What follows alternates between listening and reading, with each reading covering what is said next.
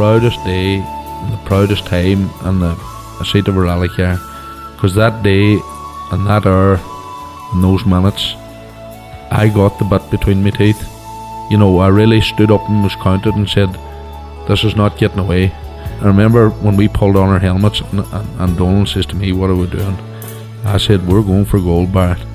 That's all was said. I can still picture that run. That was just the best run ever.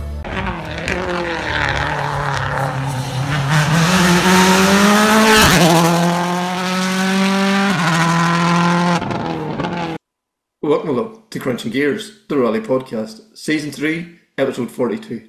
And before we start, please like, share, rate, and if you can drop us either a 5-star review or a wee comment, all those things make a huge difference. So Connor, we're going to talk rallying once again, and we're going to talk Cork 20, and also the Clare Forestry this weekend, the final round of the Tarmac Championship. And you have to feel for the club, you know, behind this. Huge effort and fantastic entry. And I don't know, they've either kicked a black cat or cracked a mirror or something, but they were so unlucky with the weather. Like, cracking day on Saturday for the recce, and then I seen photos from Monday as well, a beautiful day, and it wasn't taking time to rain on the Sunday. Like, there was a orange weather warning. I was just so unfortunate. I mean, like, we were hyped up about the event coming up, like, and she say cracking entry, great stages.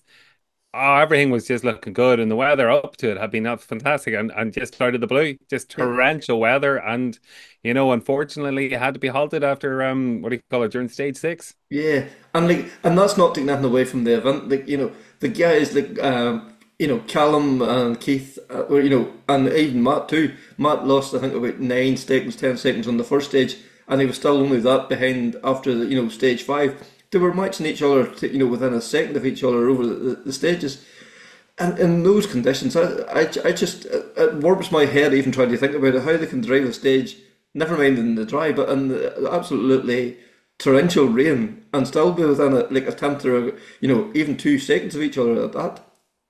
That's it. Like, you know, they were still trying. Like, there was a lot on the line. You know, there was obviously the overall win, but there was also an Irish Tarmac Rally Championship had to be sorted out, Yeah, and nobody was backing off either. And you know, full commitment there. And you know, watch some of the onboards; it's just incredible. And when you look at the amount of spray and water coming up, and you know, there's a few clips then of spins and near misses as well. Like, you know, really was tough conditions. yeah, and like, you know, you have to tip your hat to Callum, and you know, fantastic drive once again, another one under his belt now. He's racking up the ones. He's racking up the wins, and again, you know, look, we've said it, and we probably over-egged it, you know, coming into Cork, brand new car, Yeah. you know, and this was his first real test of the car in wet conditions, and like, Skoda didn't disappoint, Callum didn't disappoint. That's for sure. That's for sure. And you know, Keith, then that's title number 2 now in the Tarmac Championship as well too. Very controlled drive. You know, like, had he more in the locker, we'll never know. You know, but like, you know, you can't argue he is the title now home with him. That's it. Look, fantastic job done. You know, needed to finish second. He finished second. He didn't, you know, get lose the head and in those conditions get into a fight with Callum. Although he wasn't far off Callum either, but controlled drive, kept it as clean and as neat as he could in those conditions. And yeah, like, solid performance from himself and Mikey. That's for sure. Then yeah, and then you know, and then taking third then was Matt Edwards and Dave Monaghan. You know, third overall and third in the championship as well. And like, I speak to him, you'll hear from that later on too. You know, more than happy with his years rallying too and all. So you know, whenever you consider, like, probably most of the events that was his first time visiting them, it has to be happy with what he achieved really. Yeah, look, a really solid performance from Matt and Dave. And you know, again, the Fiesta, the Evolution version of it, again, you know, we knew the car was tweaked and ready to go this year, and we saw some solid results. But really, you know, Matt has shown what that car can do, and had a really strong performance in the tarmac rounds in it. That's for sure. That's for sure. Yeah. And then in the modified, you know, like, we also speak to Frank and Lauren Kelly. Like, Frank went there, and I suppose the aim of the game was to you know, get maximum points in you know, of the modified guys there. Not only did he do that, he won the 2-wheel drive overall. And like, I talked about these guys earlier, like the speeds they were doing, like the two-wheel drive. Imagine trying to handle the 2.5 car in those conditions. It must have been scary at times. Oh, look, I can't even imagine. And I think there was probably expectations in Frank to be his usual flamboyant self, Yeah. and in between the weather and title on the line, I would say he's probably was a bit more controlled than normal. But again, look what he can do. Like absolutely incredible drive. Himself and Damien Toner had a hell of a fight. Yeah, for sure. Yeah, and like unfortunately, Damien had then had issues with the one that's steaming up and one thing and another. But as Frank will allude to, he had his own issues with one that's steaming up and all too. And like what a story that is, and I'm really looking forward to seeing the vlog with it. And then Daniel McKenna had a fantastic run then too. Like I think he's only ended up less than 2 seconds behind Frank as well too. Like for Daniel only getting out a few times in the year, he can just seem to turn on the pace, and we all know his talent. There's there's no there's no hiding from it. Oh no, there isn't. Like Daniel's a talented guy, as you say. We're all well aware of it. What do you call it? It was great to see him come back to rallying. Took him a few rallies to get up to speed, but as you say, once he gets back in behind the wheel now, like there's no holding him back. Yeah, and then Conor Murphy as well too. Conor is an undoubted talent. He's just, I don't know, another guy. I think he has kicked the black cat or something. He is cursed with bad luck as well too. But whenever he's out, he shows great speed everywhere as well too. So yeah, we probably shouldn't even be saying this, but I'm really looking forward to 2025 already because like 24 has been an absolutely cracking season. It has. It's been a fantastic Tarmac Championship this year. Really, it's been so enjoyable to follow. Some fantastic fights and battles at the front. And I just hope that everybody that we've seen out this year is there on the start line of Galway come February. Yeah, wouldn't it be cracking? Because like the variety of cars, the different winners. Nobody has went away and hid with the title this year. Every class, every round, it's just been like intense, and it's been absolutely fantastic to watch. Yeah, it has. Look, it's nearly like the championship of old, and it was great. And as I say, hopefully for next year we get it down to the wire again as well, and it goes to the last round. That's for sure. That's for sure. But anyway, no point in us telling you anything more about it. Let's hear first of all from Frank and Lauren Kelly, and then that will roll into Matt Edwards. 2024 modified champions. Nice ring to it, Frank. Sounds good. It's not something I thought we would be hearing, to be honest. I listen. It's one of them things we set out innocently to Galway at the beginning of the year, not expecting much. Got talked into signing up for the championship for the first time in 10 years. 2014 was the last time I assaulted a championship, and I'd sort of stepped away from that. Grew old disgracefully and one thing and another, but we went to Galway, and Sean Hayde talked me into doing the championship. He's the registrar this year. Galway went amazingly well. I was chatting to you after that, and like I'd never been to Galway before in February. Who would go to Galway in February? But it was a great rally, and won the national, and got top points, so sort of worked from there. But then went downhill in West Cork, where we should have went well, leading into stage 3 in the night, and then gave her a right good slap. And so the story from there. Circuit of Ireland didn't get its Brit and going to pass my bloody door with no engine. But Donegal was good plus. We had a real good run in Donegal, scored top points there. Killarney was good plus too. We know all the stories about the statute of limitations is not up yet, so we can't tell the whole story of it. It'll be in the book. Ulster was a tricky one because we knew we had to score.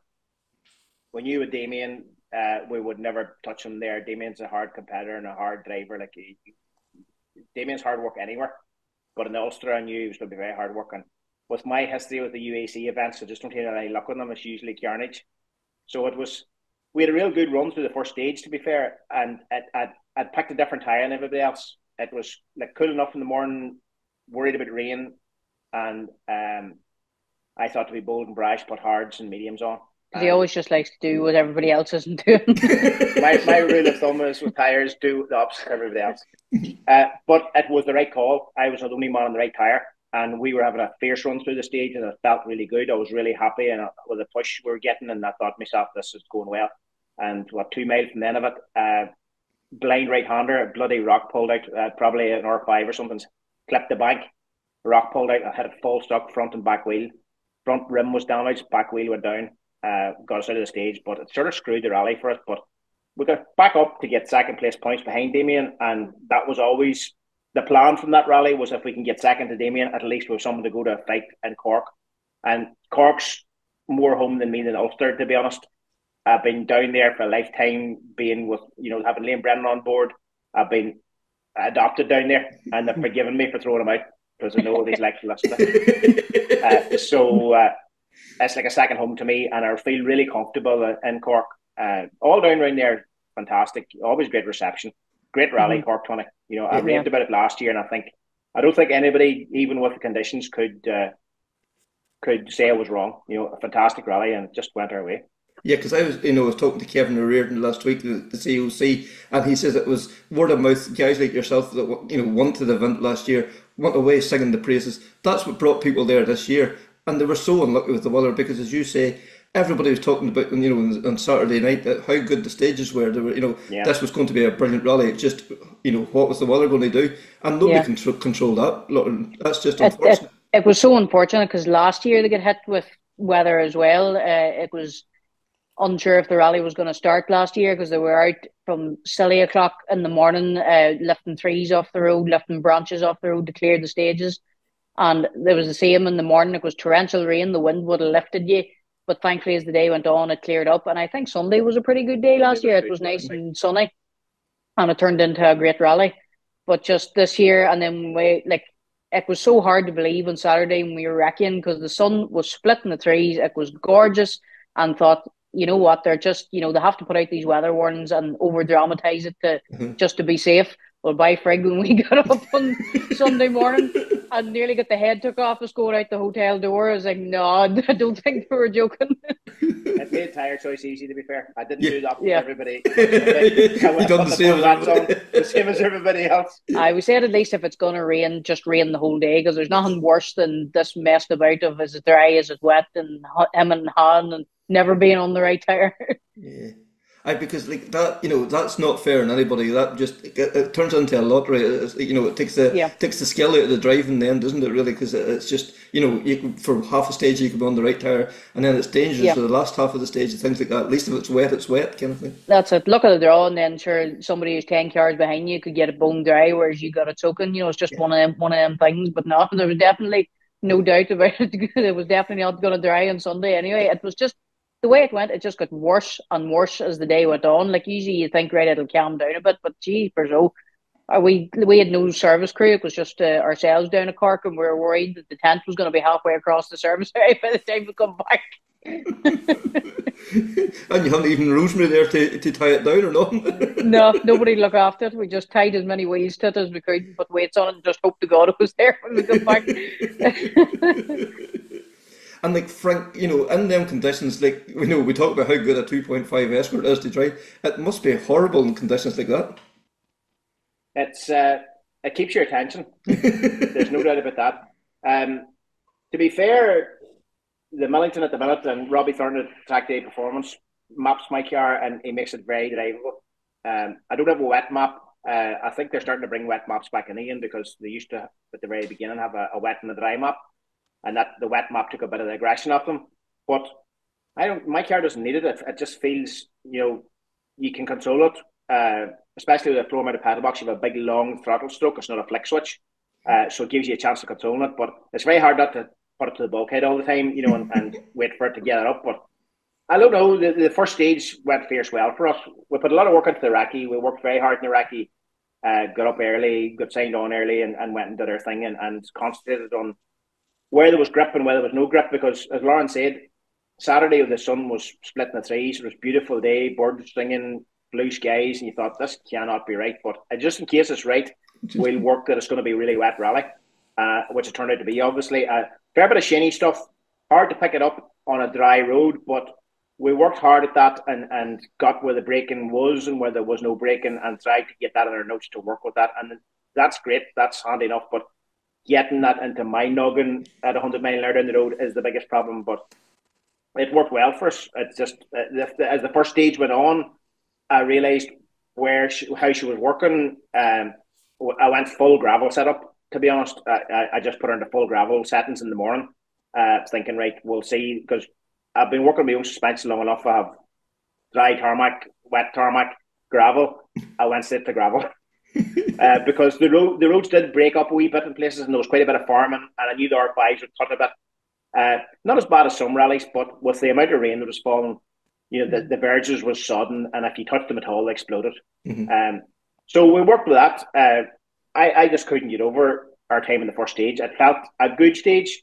I knew I'd left a bit of time in it, but I knew I'd driven on all right. And I thought, if we're in 5, 6, 7 seconds of the lads, I'll be happy. When I turned it quickest, when we drove away from Killian Duffy, I says to Lauren, you double check. Can we get a flyer there? And she says, well, it's a second out. We were robbed of a second. We were a second quicker than that. And I said, Jesus, that's all right. We must have all had bother. But they'll chastise us on stage 2. And then with a good run through stage 2, I backed off a bit towards the end of it. Damien was struggling. The misfire, he had steaming windscreen, which we all kind of had, but we had an alternative remedy for that. When I seen him in the distance coming about 2/3 of the way through, and Killarney flashback came into my head, thinking the handle me and haven't had when I passed him at the stage of Killarney, and I thought, I'm not passing him, I'm staying the fuck away from him. This time I'm not going through a bridge. So I stopped taking any risks and just drove hard, but didn't take any stupid risks because I didn't want to get into a handling. And we still were quickest. I thought, Jesus, what is going on here? Am I in an alternative universe? Am I going to wake up in the hotel room thinking, oh, Jesus, we have to do this now? Well, the really difficult thing about Cork was after Ulster going to Cork 20, we sat down for a long time. I was like a mad scientist with all the calculations of championship points and stuff. We realised going to Cork that we had to win. Basically, we had to win, because even if we finished first and Damien finished second, that would have left it a complete tie overall. And it would have went to the first tiebreaker, which is whoever had the most wins, we were still equal. Whoever had the most second places, we were still equal. So it would have to go down to the second tiebreaker, which was whoever scored the highest points on their first scoring round, which would have left us champion. But that is how tight the whole thing was. And to throw a spanner in the works, Conor Murphy was doing Cork 20, and he has just had the most unlucky season. He's registered, you see. Yeah, yes. He was a registered. Had the most unlucky season, so he wasn't in championship contention, but he was still a registered competitor. He could still take points away from you. Exactly, he could still take points of us, and Conor is so hard to beat. He goes so well, and we just knew, geez, not only Damien, but we're going to have to finish ahead of Conor as well. Because if Conor finished first, we finished second, and Damien finished third, Damien would have won the championship. Okay. So it was tricky, as say we put a lot of work in, and just that's when we got to the end of the stage, it was like, right, okay, we've beat Damien, but check Murphy's time. And to be quickest over, and even McKenna and stuff, as I said on Duffy's thing, it was like, we'll screenshot that because it'll never happen. Screenshot that shit. Yeah, there's life in the old dog yet.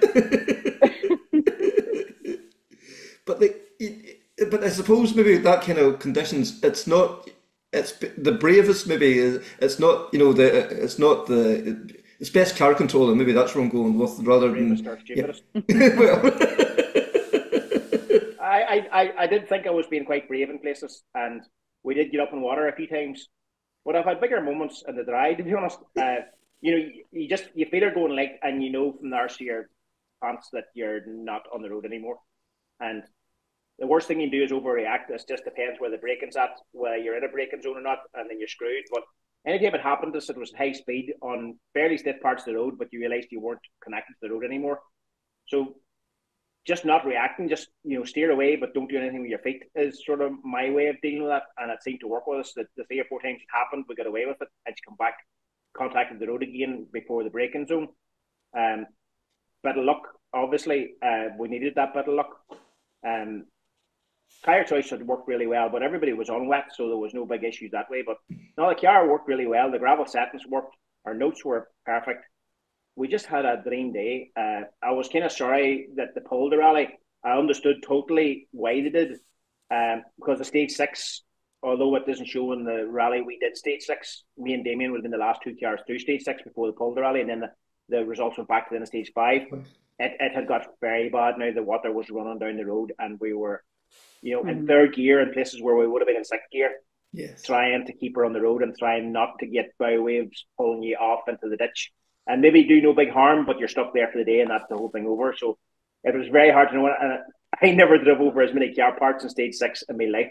There was R5 bumpers, spoilers, headlights, side skirts. There was bits of R5s lying everywhere. I would say I did over about 10 grand's worth of stuff.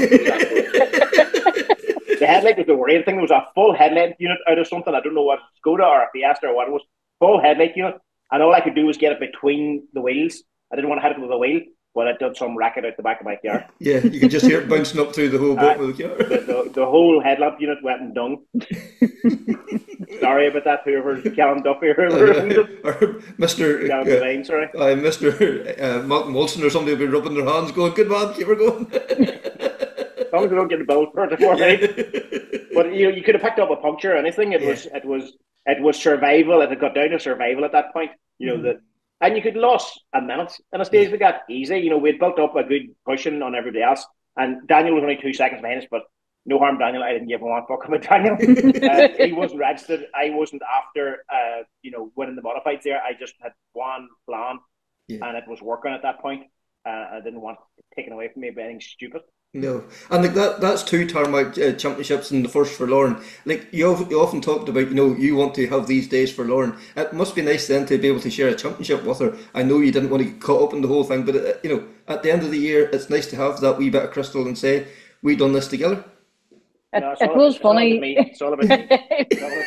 It was funny because I think technically after the Ulster, mathematically, I had already wrapped up the Navigators Championship, and we were chatting about the prize giving or something and booking rooms. He's like, "What, would you still go to that if I don't win it?" I was like, "I have my part done."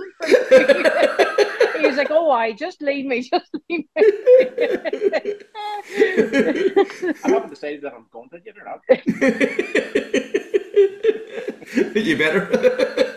I think I might. It won't be the last one, so I might. I mean, you keep saying it's your last one, but you never know. You never know. Yeah. Well, that was my first championship that I did since 2014. Yes. It only come about because, the likes of West Cork, Donegal, and Cork 20, you were going to go to anyway. Uh-huh. And it's like, when you do that many, you may as well sign up and see what shakes out of it. And then the circuit was going to be close to home this year, and it all kind of made sense, didn't it? Really? Mm-hmm. Yeah. And it's hard to believe. Obviously, we started off really strong in Galway.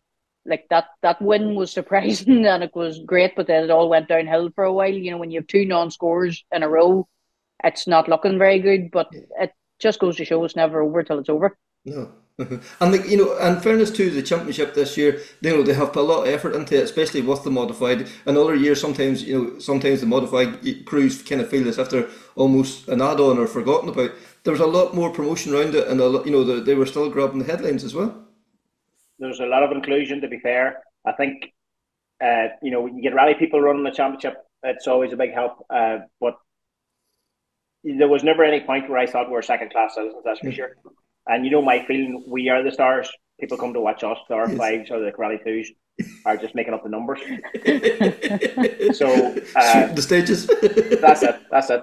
Clear any of the mess and get rid of the bow waves. They didn't make a great job with the Cork, but they just left carnage around the place. But it's a good championship. It's tough going.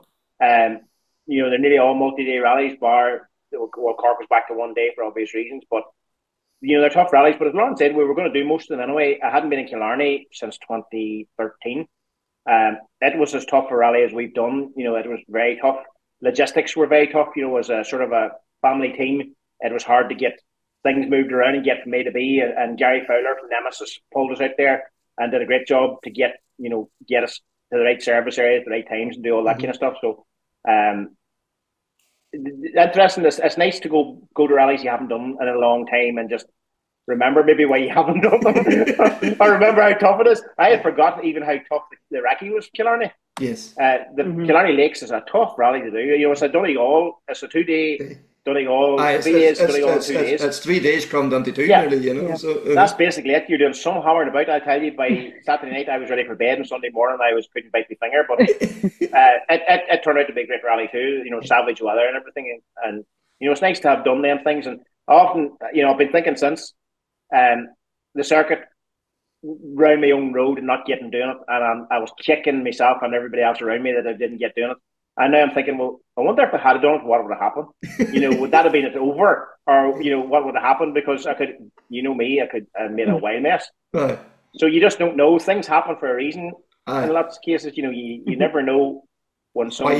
But there's a reason why you didn't do it. Yeah. I could end up needing a roof skin and a whole lot of other bits and pieces. We might not have got to Cork, Tony. You wouldn't know shit. Yeah. And the other thing is then the one day rallies this year, Cork and the Ulster, they were tough rallies as well. Yeah, unfortunately with the weather in Cork, but the Ulster, for one day rally, that provided a real challenge. It's not just a national rally. That they pulled out put a lot of effort and pulled out a lot of stops to make it a real tough rally for you. It was a really good rally. There were tough stages. Both of us kind of prefer more fast flowing stuff, and the Ulster was very tricky and technical, as they would say. But after our first pass in Recce, we were exhausted. Oh God, this is so tough. But then it rallied a whole lot better, and the speed you could carry and the technical stuff. It was something different, a different challenge, and we were surprised how much we actually enjoyed ourselves on the Ulster, and we had a great day and good crack and good weather. Mostly made up for it as well. Mm-hmm. Yeah. The tough thing I thought in Ulster was that I can't remember stage 3 and 4 were 150 or 200 yards apart. So you finished one and you went straight to the other. And even trying to get the car cooled enough to start the next stage, because you usually get out and get down the road and get a bit of air flowing through and cool the brakes, cool the engine, cool the gearbox, cool the driver, the whole lot, get the brain recharged. But it was straight into the next one. And it was quite tough, I thought, doing it that way, but it was the nature of the rally. Yeah, and and it wasn't just a 3 stages service. They mixed it up a wee bit as well too, because you went out and done 2 stages and service and then out and done another 2, and that I thought that kind of broke the day up a wee bit as well. Mm-hmm. Yeah, well, that threw me off because I'm a man of routine. I want my yogurt now. Why am I not going to my yogurt now? You had to keep saying, go to the next stage, don't drive the service, go to the next stage. So that's the championship done and dusted then. So is Baby Blue ready to get her water wings again and start travelling? Aye, she's in the process already. Gearbox and pieces, gearing being changed and one thing another. Rally Legends is back on the calendar. We've all kissed and made up, and we're heading back there this year. And she'll be in a ferry hopefully this Saturday. So thankfully, I was genuinely fully prepared to bin her in Cork, win it or bin it, and thank God that didn't happen. So the blue paint can be set back in the shelf for Norway. So now getting the whole thing sorted out, we're heading Rally Legends and survived that. 4 weeks later, we're in Lusso. It's only 2 weeks after that, actually. Yeah, in Portugal. Do their version of Rally Legends, and it looks like we'll just agree to do Madeira another 3 or 4 weeks after that. She'll not be home till December time, I would say. Sometime. And Lauren, you've been over now in Rally Legends now. That's what, 4 times now, is it? This is actually our 7th time. 7th time. Rally Legends. And you've done every one with me. Yeah. I have, yeah. It's mad now when you think about it. We see the pictures, we see the videos. Is it as special as all that, with the night stages, the crazy fans? Is it all that and more? That's what I would say. Even though this is our 7th time going to it, it never gets old. It just never gets old. It just puts a smile on your face every time you go. And every time you go, you think, no, it'll probably not be as good as the last time. And it just blows it out of the water. It just, especially since COVID, it's kind of, building up again from that time, when things were restricted, not as many crowds and et cetera, et cetera. So it feels like it's back till its former glory in a way. And just, there's nothing, it's so special getting into such a range of cars, being in the middle of, the Rally 1 cars that we have at the minute, till your Group A stuff, your Group B stuff. It's so cool to be in the middle of so many eras of cars, and just, it's so nice at the end of the season to have no pressure and just go out, have fun, have the crack, blow off a bit of steam and have a laugh. Well, as we always do, but but you're not looking at it. You're not worried about the clock. You're not looking at points. There's none of that. It's just go out and just out for a slide. Yeah, no. Try and keep 4 corners in it. Paddy O'Brien got 12 gravel tires of him. So them rimmed up there at Modern Tires, so they're rimmed up. They'll probably not be enough, but it'll get us started. Get you started. And then, as you said, then on to Portugal, and then hopefully Madeira after that. Portugal you've been to before, but Madeira's new ground for you then. Portugal, the Luso Rally is a scaled down version of Rally Legends. Fantastic wee event. It's getting bigger and bigger. I think it's their 7th or 8th edition, they call it. Great welcome there. The Portuguese are unbelievable. They're all mental, same as the Italians, and they really enjoy, and they're really very appreciative of us coming so far and getting there. But they look after us fierce well. And as I say, if we survive that, the Madeira thing has only really come about in the last couple of days, and it's pretty much 100% confirmed now. I just need to work out the logistics because it's the whole seed getting off the main Portuguese land out to Madeira. I probably should have realised it's an island. It's not part of the... But where there's a wall, there's a way. Where there's a ship, there's a way. She could be sitting in a load of bananas or something. I don't know what they should be. But we'll get her in there somewhere. And hopefully she's in the same shape coming back again. But you're listening. We've had a fantastic year when you look back on it. A few blips earlier in the year. I got that bit out of you eventually. Well, I 90% of that was brakes. Once we got the brakes sorted, and that was another thing in Cork.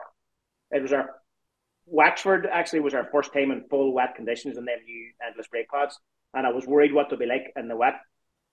Revelation, absolute revelation, and it carried on until the Cork 20, and to be confident that she's not going to lock up and head down the road with one or two locked wheels, it just gives you so much confidence. I would, after the weekend, I kept thinking if we could find out what we did different to work out how this happened, or is it just a freak thing because of the weather and maybe the gravel man at heart? What was it? But when you think about it, it was lots of wee things.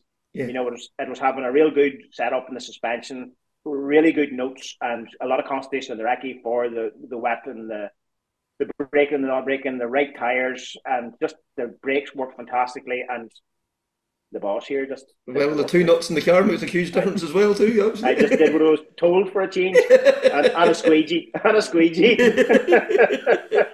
Steaming up was a fierce issue for everybody. There's more water in the car than there was outside the car. But as you'll see in our vlog when it comes out, there was a squeegee wiping across the screen down again in the middle of the stage. Oh no. Matt Edwards, we're at the finish now of the 2024 Tarmac Championship. Probably not what you hope for, but all in all, you have to take some positives from the year. Yeah, 100%. Yeah, I mean, I've done some of the best stages I've ever done. I've always wanted to do Killarney for sure. Donegal again. I mean, even some of the stages on the circuit were fantastic. Really technical, Nadgery stages. And yeah, okay, third in the championship. It's a success in some ways. First year, a lot of new mileage for me. Probably 75% of it was new, if not more. So from that point of view, yes, that's been great. But obviously, me being me, wanted more. And I mean, I felt really the pace that we'd shown all year probably deserved a bit more. But luck wasn't really on our side a lot of the time, and there was a few things out of my control as well. So that's rallying. But we've got some knowledge now, and if we get the opportunity to go again, we go again. If we can make it happen, if it suits everybody. But yeah, it's been a privilege to be part of it. Seeing them played a huge part, probably played a huge part in, that's probably been in the pipeline a couple of years with the other work I've been doing. But yeah, thanks to a lot of people, thanks to Dave as well for all his hard work and perseverance. Both of us juggling work and doing the rallies to the best of our ability. It's not been easy, but yeah, it's something I'd certainly no regrets. That's for sure. No, because we all say how rallying is a sport of very fine margins, and Galway it was nothing. You were only just maybe even 6 inches offline, and just the car stepped out. Ulster the same, Donegal, and that's just it can be shit or busting just in such small margins. Yeah, that's the story of the year, and even look at last weekend. There were stages we were only tenths tenth between us when there was such huge variables in weather, road conditions, but we're all sort of seeing the same thing and driving the same way, roughly. Some will take a risk somewhere, some will back off somewhere else, but the end result is fairly similar, whatever the weather, it seems, in different cars as well. And it's fairly amazing, really. Killian's always getting excited about how close it is with so much driving going on. It is amazing, really. Yeah, because after maybe 8 or 9 minutes of competitive driving, to be separated by tenths is ridiculous, really, when you think about it. Yeah, it is. Yeah. And you think you've done all that driving, it's like, well, I've gained nothing. Yeah, I've felt that a few times. Yeah, because you probably are sticking your neck out, but then obviously Callum and Keith's doing exactly the same. Yeah, that's right. Yeah, it's mad, really. And the Fiesta, in fairness, has been really reliable for you all year as well too. The Ceredigion, you had a wee issue with the pop off, but once that got sorted, you had a great run there. Yeah. I mean, the car's been, we've not had any major mechanical faults or failures. There's been little things, I'd say, bugging me a little bit here and there, but that's partially probably down to the fact that we've used several different cars. Okay. Had we stuck with the same car all year, that may or may not have happened, because obviously the pressure on M Sport to get 3 or 4 cars to us has been quite high. So whether that's resulted in some of the minor problems, and those minor problems only manifest themselves because of those small margins, and then you're trying to make up for those small niggly issues, and you're trying to make it up when the time already isn't there to be had. Yes. If you were able to drive at 9 tenths, then wee niggles wouldn't even be an issue at all. Yeah, because then you can go to 10 tenths and get it back. Yeah. Uh-huh. You're at 10 tenths most, if not all the time, so therefore any niggle is a big issue. Yeah.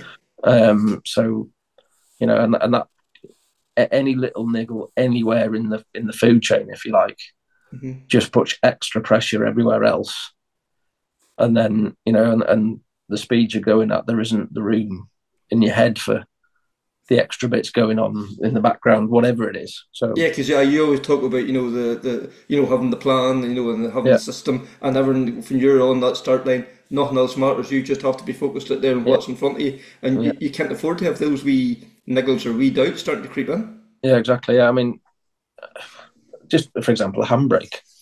I've had a couple of little handbrake things which doesn't quite work how I feel, but each car may have a slightly different feel to it. Or okay, we had a couple of actual problems with it, but then you're thinking you're coming down to a bit where there's a potential handbrake, and you're thinking slightly differently, then you make a mess of the rest of it anyway. So I mean, the handbrake's not my favourite thing in the world anyway, but that's just an example. But yeah, I mean, the Ceredigion was good up until that point, and whether that was a problem throughout the rest of the event, we still don't really know. But it's that's the only time it's really cost us, other than brain fade on my part. And to be rallying on your home event like the Ceredigion, reasonably close to home for you, to have the cream of the European Championship there, and to go out there and set a fastest time, and still not probably feeling 100% comfortable. You have to take great comfort from that. Whenever the thing is, you hit that sweet spot that you can go and race anybody. Yeah, I mean, 100%. That's that probably came at the best possible time, that fastest time, because obviously Donegal and Ulster were probably one of the lowest moments I've had in a number of years, really. And mentally to come back from that and to go and do such a big rally, on roads I'd never driven on. I'd done a couple of them on the previous year as judge of fact, just for my own curiosity, really. But to go there on roads I didn't know at such a low point, I mean, I'm not going to kid anybody, I didn't want to be there Saturday. Saturday I felt rubbish. I was thinking, when I get to the end of the last stage, I'm going to use this platform to say I'm not going to go, that's me done, type of thing. I had all that planned, and it's, I just stuck with it, stuck to the plan as I would always do, and started enjoying it again. And that's, I've always said, if you're enjoying it, you're getting somewhere. And then the weather changed, and I've always liked the wet and the greasy, the horrible stuff. And that stage was horrendous. For the shiny stuff, the first sort of 2 mile of it was really shiny, and where Chris and then Marion spun and a few others went off. So to get that fastest time for no real drama, everything just worked. It was comfortable, no risks. Yes, we knew we were going reasonably quick for the level of weather there was, but we were still only on a cut slick. We weren't on a wet tyre, and that was the first time I'd driven on that RE7 Plus C tyre, and it just worked. And again, like you say, just proof that I can mix it with the best when things just feel right. And up until probably earlier that day, they hadn't felt right for probably a number of rallies. And that taking the chance on that tyre, is that what you've said before, is be prepared to do something different from everybody else, not just looking around going, oh, everybody else is doing that, I'll do the same. Is it that that you're seeing, right, this tyre, I've heard great reports about it, this could make a difference here? Yeah, well, at that time we didn't know. I had no real benchmark to go off with that tyre, but I feel part of my involvement with Pirelli as a company is that I am prepared to go, or the reason I am involved in a way is that I'm prepared to go and do things a bit different, because normally I trust myself, to judge it and to feel what the car has given me in return and drive accordingly. And that it's probably almost a benefit to go out with no expectation, because I just brake for the first corner as I would brake, with some sort of idea of what it should do, and it's like, okay, that was fine, and then you just build up the confidence corner by corner. And it was only probably a kilometre into the stage to where Chris's really slippy corner was, and we went around that with no real movement in the car, and it was like, yeah, okay, and you just keep going, and it just added up to a good time with no mistakes. Yeah, and do you feel that in the car? Did you come off that thinking, right, if somebody's beeping this here, fair dues, because that was as close to a perfect stage as I have driven all weekend? No. No. No, I felt there was definitely time in it, but I guess I'd just driven it as I'd seen it, which is all you can do. If you don't think there's more to be had, you just drive. You're always generally driving to what you think the conditions will give you. So, to have come out with the fastest time, I'd obviously judged it slightly better than everybody else on that occasion. Yeah. And obviously the driving and mental ability to go and do that. In some places you're going really, really slow, but that's obviously what the conditions at that time dictated. You had to, yeah. And then the rest of the stage, I do remember having a couple of instances where I thought, well, I braked a little bit later than I probably should have done there. But then at the same time, you think, well, the tyre hasn't given up. It has reacted and responded and gripped more than I thought the surface probably would. So from that on, you kind of reach a new normal. You think, right, well, that's what it can do.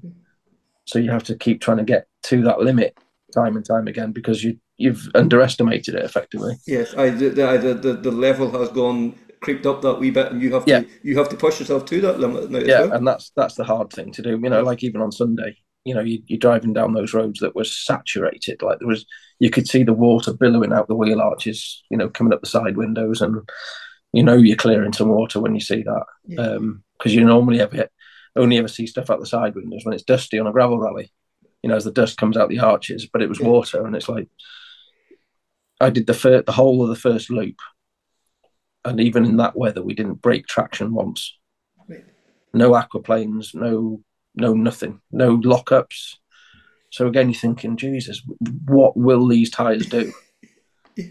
It's just incredible. And I obviously had a setup in the car that I was really. It was actually the same setup as that fastest stage time in Ceredigion. Yes. Chassis wise. Uh-huh. So yeah, it boggles your mind. You've got to completely detach from what you think it'll do, because it'll do 50% more than that. Mm-hmm. The road conditions and what your brain tells you the car should do, Mm-hmm. it just laughs in the face of all that and just. This is just the latest incarnation. This is not a completely new tire. This is just like a slight change from the previous. Yeah. That's nothing groundbreaking. That's just That just kind of blows my mind that such like a small change can make such a huge difference, and you can feel that, like as you said, you felt that within the first kilometre in Ceredigion. Yeah. I mean, I think spending a lot of time in a lot of different cars, I think one of my strengths is how I sort of feeds back to me. I've got certain things that I do as a driver that feed back information to my brain on traction and dynamics and suspension and all the rest of it. And I think that's my strength, and my asset is to be able to feel that from both seats. Right. So I'm always, even when I'm not driving, I'm still tuned in, thinking the same way and trying to sense so that I can improve the car for the driver. So I think I'm quite in tune with what it's doing, and it's nice when something isn't quite right and you go straight to it and you think that I think that's a bit of that or a bit of that, and mechanic will go, oh yeah, well, particularly I'm thinking more fault finding now than actual driving. But when you think there's something not quite right and they find something wrong in that area, that just reinforces that sensation. But I talk to a lot of people, a lot of teams about sort of like a feedback circle. That only works if the mechanics go and look and find a fault and report it back. Yes. Rather than going, oh no, we'll fix it, but we won't tell him, and we'll just tell him it was all fine. Yes. Because then the drivers think, well, what was it? It's now okay. Aye, yeah. Did I just imagine it? Or everybody's got to be honest in the equation and say, yes, it was our fault, or yes, it's my, the driver. It was my fault, or Donegal, Ulster, whatever. Mm-hmm. You've got to be prepared to take that, so that everybody has confidence to that they're prepared to put up their hand then too. Side then as well. Yeah, because I'm not going to go nuts if somebody's made a mistake because I put it in the wall on the last rally, so I can't complain. But I think that's the thing that a lot of people overlook is, from the top to the bottom of the team, you're only as good as the weakest element of it, and their ability to own up to a mistake or report a problem, or there's no shame in it. It's all builds trust, because then when the driver does say there's a problem, they believe him because he's also said and he's been the problem, and that's I think that's important for sure. And then I suppose getting back to the Tarmac Championship, you come over here this year, and we often talk about the camaraderie and the Irish Rally and all, and you've sampled that whenever you're here working with Pirelli. Whenever you're in the thick of the battle, is there still that, is it different from the BRC? Is there a wee bit more fun and a bit more crack between the stages? Yeah, generally, yeah. I mean, the road sections work sometimes a little bit differently in that you can get to an arrival control, you check in on time, but then the stage isn't actually due to start for another 15 minutes, which is a bit of a strange thing for me, because normally the arrival control is 3 minutes and then you go. So yeah, that does provide opportunity for a bit of banter and a bit of the tone lowers quite quickly sometimes, but it's great, and we all get on really well. Okay, in the heat of battle sometimes you don't necessarily, you're not that outgoing with other people, but and it's just part of it, isn't it? Everybody wants to win at the end of the day, but that shouldn't be at the cost of manners, really. Yeah. I mean, there's one or two instances this year, but on the whole, there's it's nothing that puts you off from wanting to. Because as you say, whenever the emotions is running high, sometimes you might say something, but it's probably forgotten about as quick as it's said, nearly too. Yeah, 100%. Yeah, and it's important to have that element of enjoyment, and it's a big commitment for people coming over from wherever they come to the island of Ireland to go rallying. It's especially with work and things, it's probably adds a couple of days at least onto every event for those of us coming over. So there would be no point doing that if it wasn't enjoyable when you got there, or there was friction and stuff like that. So yeah, it's good. And if there was other people thinking about coming over and doing the championship, obviously, would you encourage them then to come over? Because is it Is it, yes, it's very competitive, but is it fun as well? Yeah, of course it is. Yeah, I mean, you see some great parts of the country, and fantastic stages. The stage mileage is good for the per mile. It's a lot of money because the events are longer, but you get better value for money because you're doing more stages whilst you're there. And that's one of the big things. These cars aren't cheap to run, but the more, if you can look at the cost per mile, and it is very good. And they're not, all the stages are, they're well set up. They're as dangerous as you want to make them, but they're iconic stages a lot of the time, and that's what you want to go rallying for. Yeah, and from a personal point of view too, you've talked over this past year, you've grown up an awful lot as a human being as well as rallying. And do you feel that the Irish sort of way of doing things has maybe helped that a wee bit? That's kind of a bit more relaxed. It's not as go go go. I don't know. Some of these events are go go go once you get going. There isn't a lot of faffing, hanging around and stuff. So and I think the level of competition, it's fairly intense. It is intense because there's the desire to win. There's the desire to do well. There's wondering what everybody else has been doing that you have maybe not done or whatever.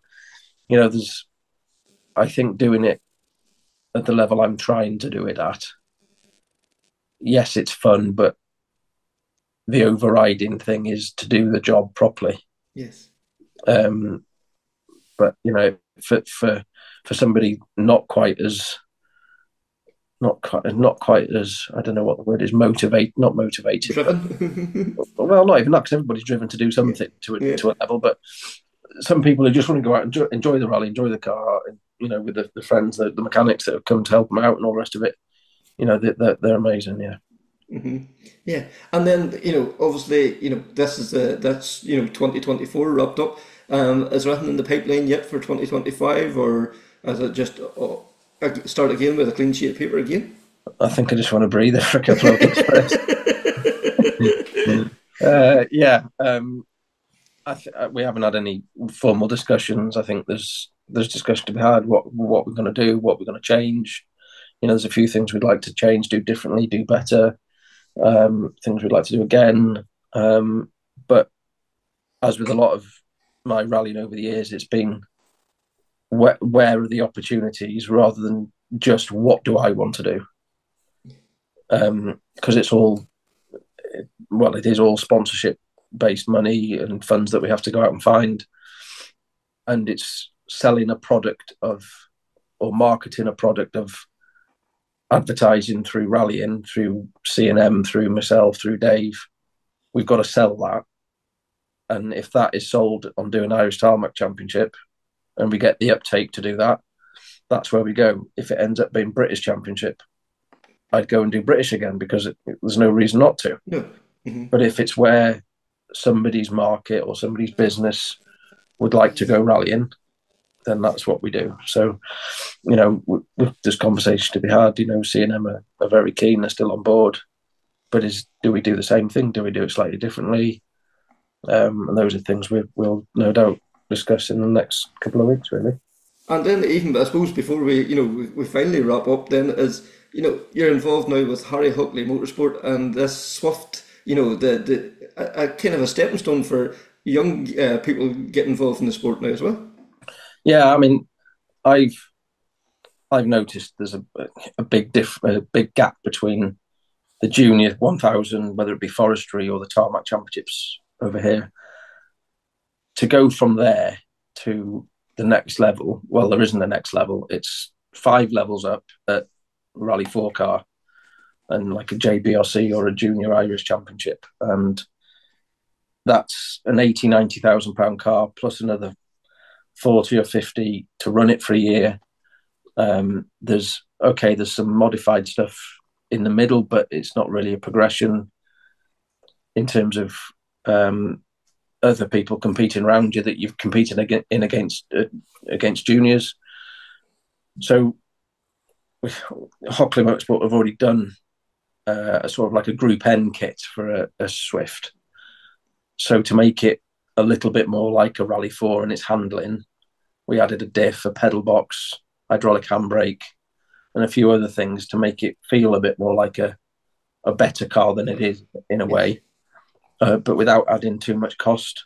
So we put a kit together that I think the kit's 11,995 plus VAT, with quite a lot of specialist bits in it, a welding cage, so it's safe. It's probably overkill in safety and like underfloor protection, sump guard. It's all proper fabricated stuff, which is tried and tested. And then really put a championship together that, using contacts I've made over the years, the Speedline, Pirelli, we've got an insurer on board to help, like the 17-year-olds and 18-year-olds fund the road insurance, bits and pieces like that, so that it's like attractive in a commercial way as well as attractive in a sporting way, so that the contacts that I've got are offering discount rather than offering something to, strangle you by in adding cost.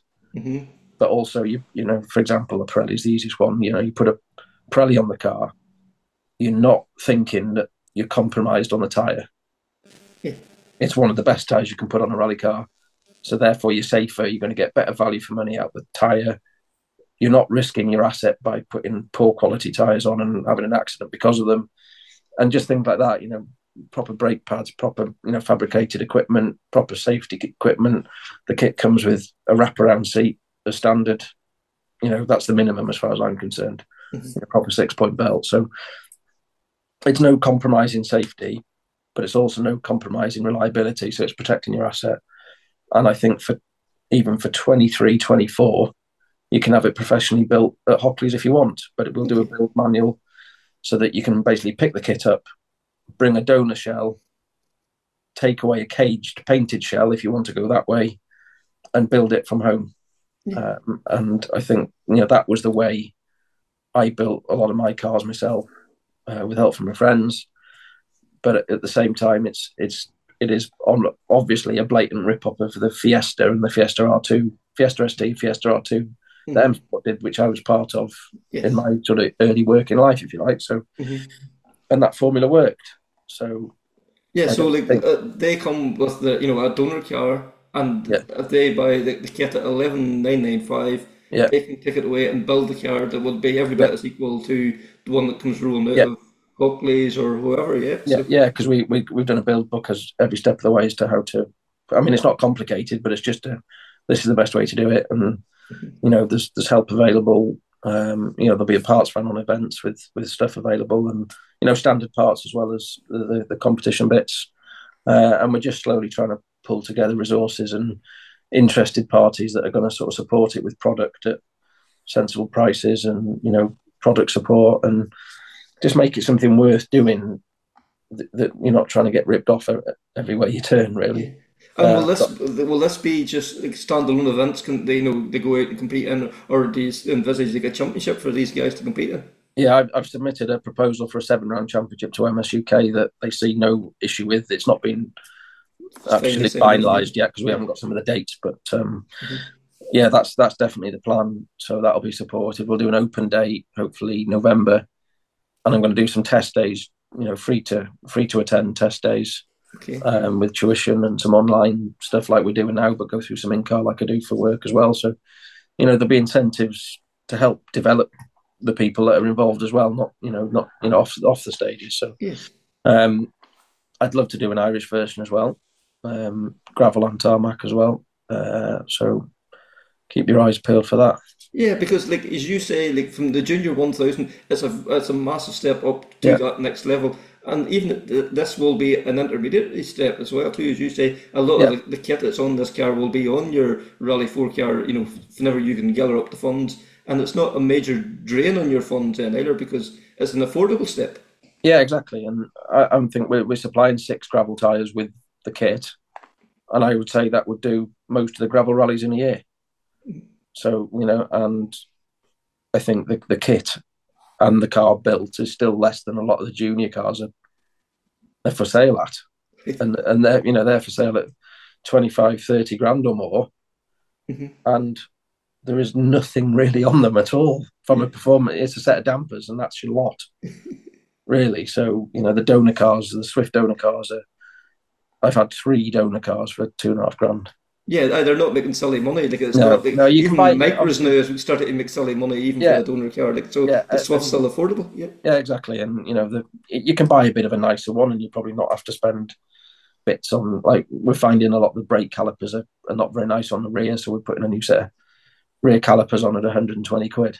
mm-hmm. I mean, why wouldn't you to start Yeah. a season with? If you do a year with them and bin them, it's You're not lost nothing, are you? no. So it's just stuff like that. I think the last donor car or the first one we built now, I think I spent £100 on replacing standard, but Right. used, I think, put a new radiator on it, new front wheel bearings, front arms, track rod ends, rear calipers, and I think one of the front subframe, because they tend to rot a little bit. Yeah, but like, you're buying a car that is probably now at this stage 10, 12 year old, isn't it? Yeah, exactly. Yeah. So it's, but I don't think for less money you'd have more fun. no. And if you need a wing, you damage your wing growing, you go to your local scrapyard or whatever. It's not They're 20 quid. Sport to buy a They're 20 quid. Yeah. Yeah, it's the same. It's the same principle as the junior cars. Really, there's a lot of standard stuff on it.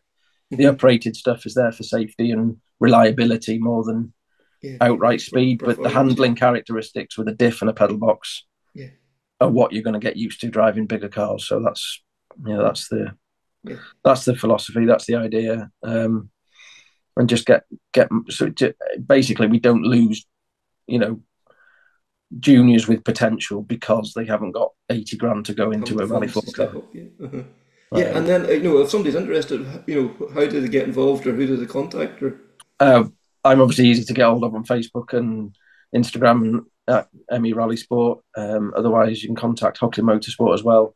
All the details of the kit and the contact information and the press release about what we're trying to do is all on the Hockly Motorsport page. So that's the easiest way to go and have a look. And we're hoping to have the regs published in the next 3 to 4 weeks, so that before November, the regs will be out and everything. And I think the first event, I can't actually technically tell you the first event, but it's a gravel rally in mid Wales in the middle of April. Yeah. So it gives people a good chunk of time to. Yeah, there's plenty of time there to get to get the wheels in motion. Yeah, they're all pace note events as well, which I think is important. Yeah, they're not just helps single as well too. Yeah, they're not single venue rallies. Not that there's anything wrong with them, but they've done right. The idea is that they've been done at junior level, so it's a case of stepping up, and it's quite excited about it. I just hope it takes off, and it's put a lot of work into it and a lot of effort and a lot of not a huge amount of money, but it's all I'm funding it, so it's it'd be nice to see it succeed. So thanks very much there to Frank and Lauren and as Matt as well too. The Suzuki, I think that's the great potential there. I really do think it has, because that's a huge step up from the Junior 1000 up to a Rally 4 car.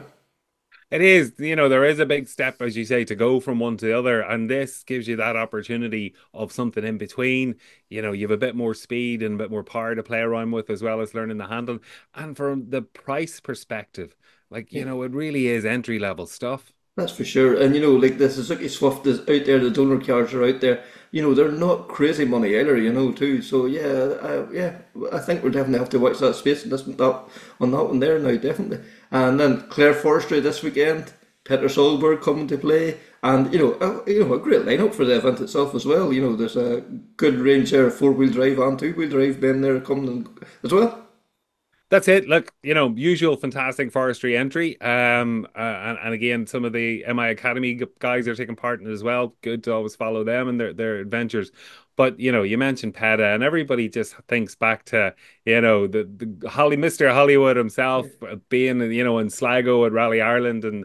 And just, he's such an entertainer, and he really is a big draw. And I do hope to get the spectators down just even to come out and witness this. It's something a bit different, something a bit interesting. Yeah, and going by Petter's own social media feed over the last day or so, he's really excited about coming back to Ireland as well too. So it's great to see somebody that has been there and done that still gets excited about coming over here. Yeah, and we're going to see him in something completely different. Like, Yeah. I've been trying to think, and I don't recall Petter ever expressing any interest in the Paris Dakar or any of those sort of events. So to see him in a four-wheel drive Land Rover is going to be something, very unique. Yeah, so like when we heard all about this, we spoke to obviously Jerry and Dennis last week, and Dennis was able to put us in contact with one of the people, Dave Marsh from Bowler, and Dave is like the head of motorsport in Bowler, and we thought we'd find out a wee bit more about what Bowler was and what was the rationale about coming to Clare. So let's hear from Dave. So I'm joined now by Dave Marsh, head of motorsport for Bowler Motorsport. Dave, you're very welcome along, and what a initiative this whole bowler challenge is, because like, you're travelling the world with it. Yeah, we're very fortunate. It's been a long journey in terms of setting it up, but one that which now provides some really interesting opportunities for all our clients basically over a 3-year program, as it were. Yeah, and like this starts out, the grassroots and goes up to to travelling the world, basically. Then.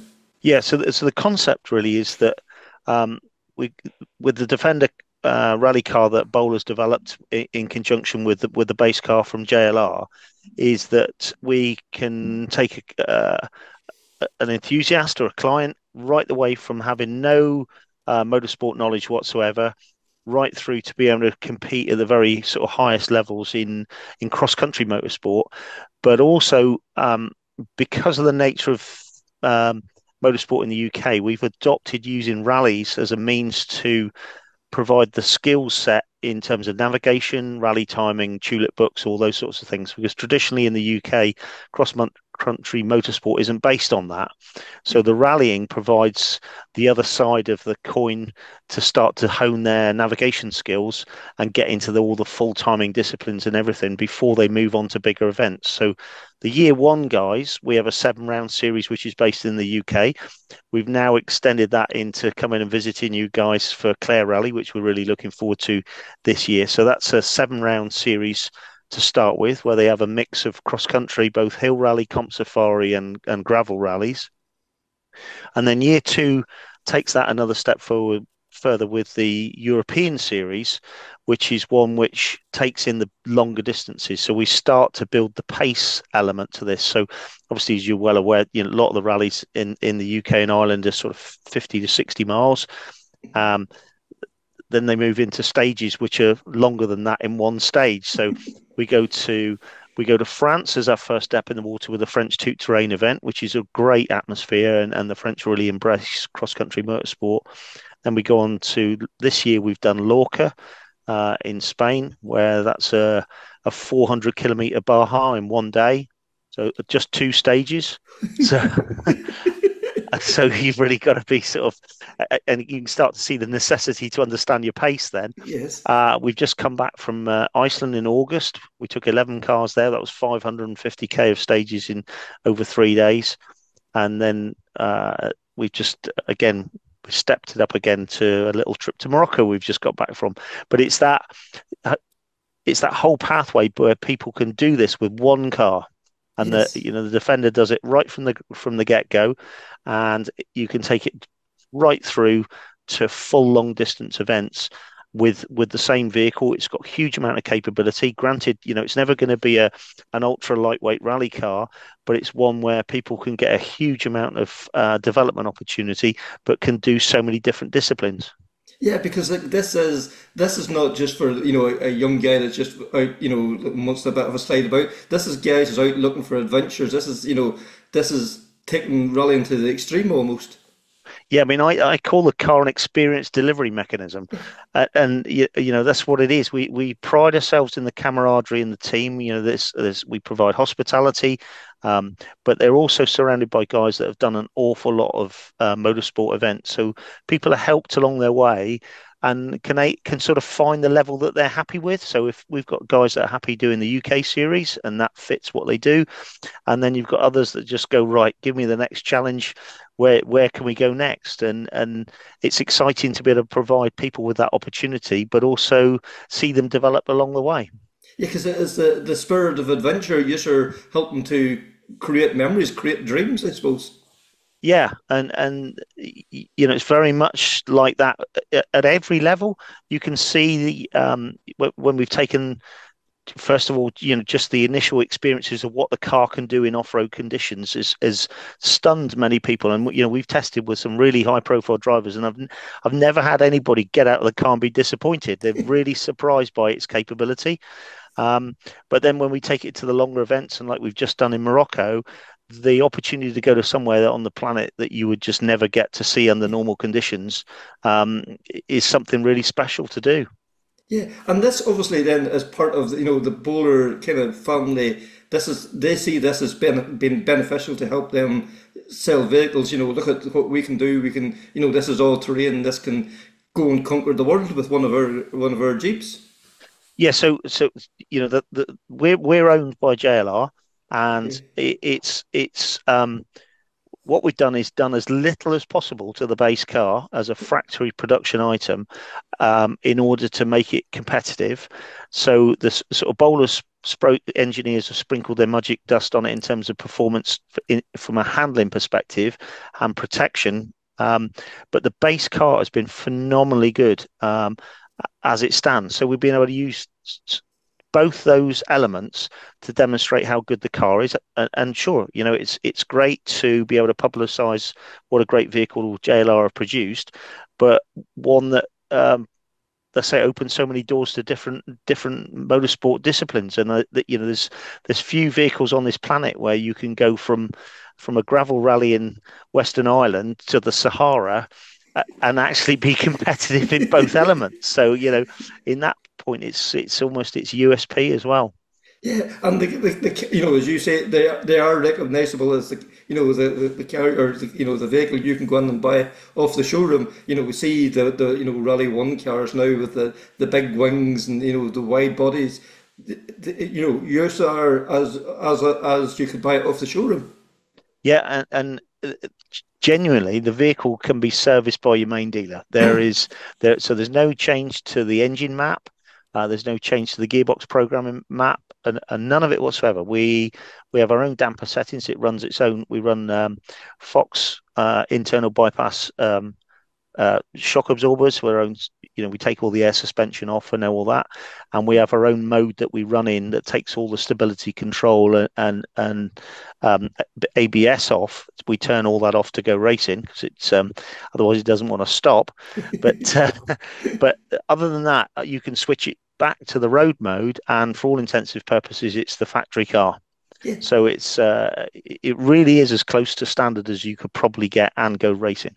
Yeah, and the thing is, every car is equal. It's the guys in the car that makes the difference. And there's nobody spending an extra 10 grand. They have a fancier gearbox or the latest upgrade in the engine.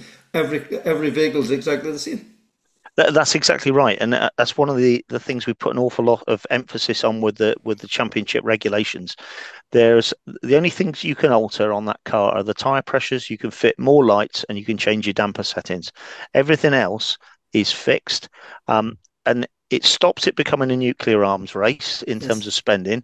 That means they get huge value for money, but also it's like you say, it's really competitive racing. We've had events where they've been 2 seconds apart, first and second, and that's what people want, isn't it? Yeah. If you've been beaten, you've been outdriven, you haven't been outspent.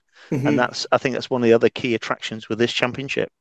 Yeah, because right from junior 1000 right up to the elite in the world, it's competition. They want to be racing each other in equal cars. Nobody enjoys going and winning by a rally by 10 minutes or that kind of thing. They want the competition. They want parity. They want that level of everybody in the same at the same level. Exactly that, and I think the other benefit with it is the level of support that we can provide to the customers. We're not bringing all sorts of odd bod bits and pieces for people. We've got a very robust spare support within the team that comes as part of the package in the year one. So they only have to buy their spares if they use them. You haven't got to go and buy a huge amount of spares up front for the car. So that keeps the cars easy to maintain, and we can support as many as possible in each event. Yeah, and Dennis talked last week, you travel as a family, everybody is included, it's all serviced out of, the one area, you go and stay in the same accommodation, all this kind of thing. It's all part of wherever you go, you go as one. Yeah, and my my previous life of this has been in the fire service, so running big teams of people and operating really close together, cheek by jowl, has been fundamental to having a strong team that can deliver. And that was one of the real strong things I wanted to try and set out to with this process, is that the driver, it isn't just the driver that gets the car to the finish, it's the whole team. Yeah. And we rotate our techs within the team as well, so we don't have there's not team favourites. Everybody gets an opportunity to work with each other, but that camaraderie, I think, is really special, and one that's evolved over the period of 3 years we've been running the championship. Yeah, because even the last round of the UK, Dennis was lying second. He got stuck. I think it was somebody stopped and pulled him out, and made sure he got to the finish. Not very often that would happen now.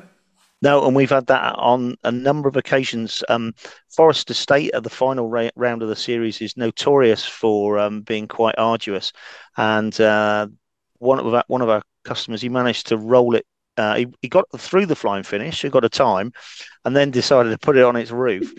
But in order to get him back out, we had another customer that had a bit more problem. He lent him the entire front end of his car overnight. I rang them up and said, look, we need some parts.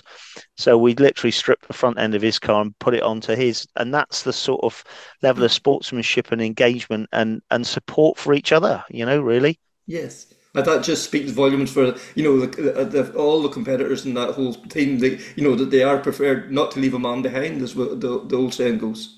Yeah, exactly, and that goes for the service crew as well. We've had them work right through they've worked through the night, and I've had to send guys to bed. They go, we want to stay up and help. I said, no, I need some of you to be fit to work in the morning, please. So that whole desire to make it succeed it runs right through from the drivers right through to the technicians.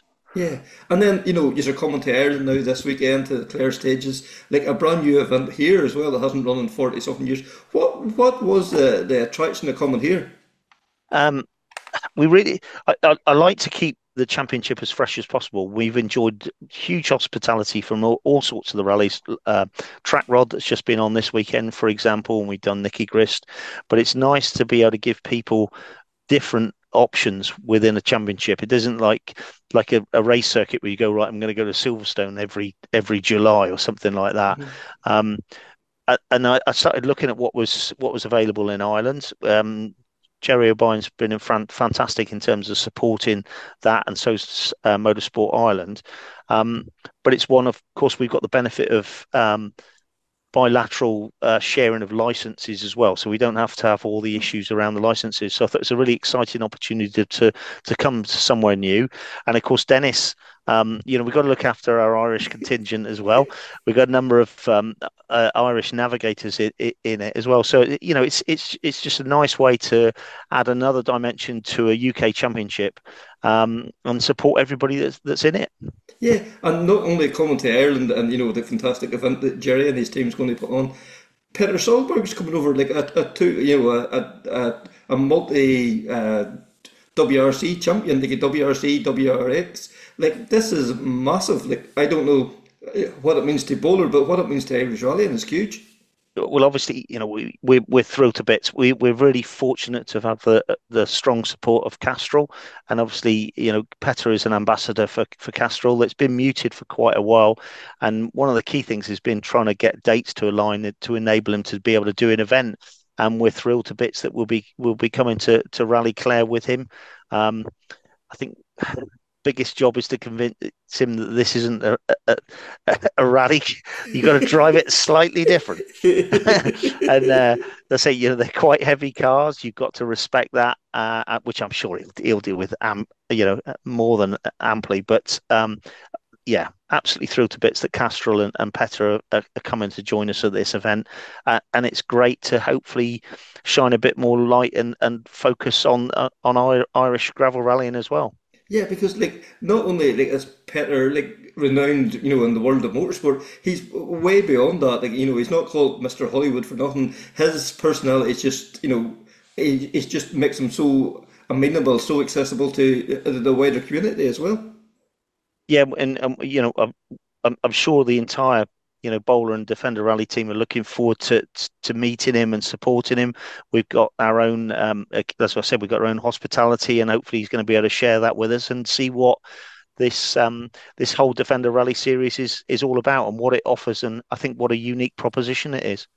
Yeah, and this will obviously, open up avenues to, for use as a business as well, for other people to see that might not be always aware of what's going on there as well.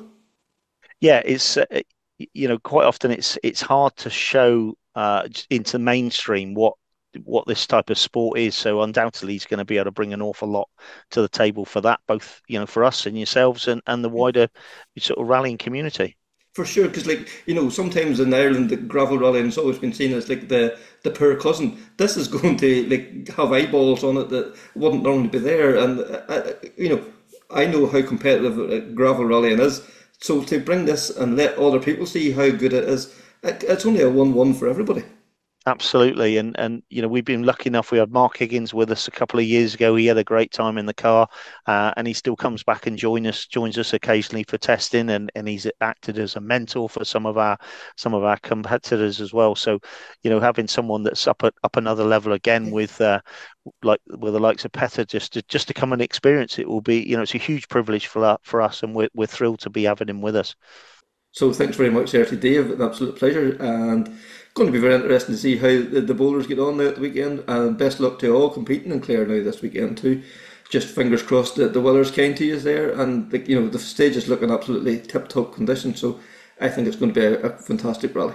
So that was Season 3, Episode 42. So until next time, take care, speak soon, and bye.